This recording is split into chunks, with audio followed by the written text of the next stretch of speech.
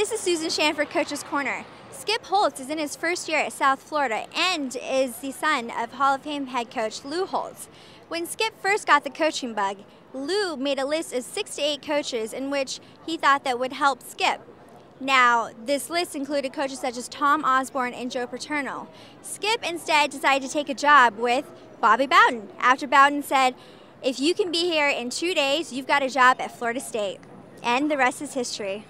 Obviously, I've been very fortunate to grow up around this great game and the childhood memories when Dad was coaching the Jets and him taking me to Jack in the Box, Joe Namath taking me to Jack in the Box for lunch, and to be around the great role models that I've had and to have the opportunity to be around them and not just the guys you have your posters on your wall, but you know them personally. Just great experiences for me. And then playing this game, and when it came time to say you're about to graduate from school, what are you going to do?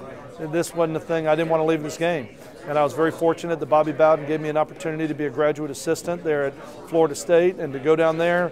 And the day I got there, I knew this was it. I mean, I would love to stay, and the opportunity presented itself, and I got a chance to work with Earl Bruce out at Colorado State and then moved from there to Lou Holtz. So I've had 3 pretty good mentors when you talk about Bobby Bowden, Lou Holtz, and Earl Bruce.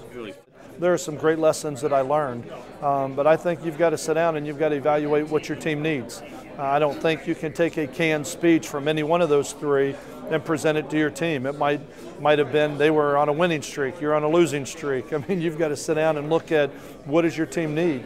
And the bigger lessons that I learned from them were more how to be a head coach than it was to take and try and simulate just what they did in those situations. So you've got to coach your personality, but as I said, I've also been extremely blessed to be not only around some great coaches, but I've been had the opportunity to be around some great athletic directors too that have given me the freedom to turn and be able to be myself and to coach with my personality.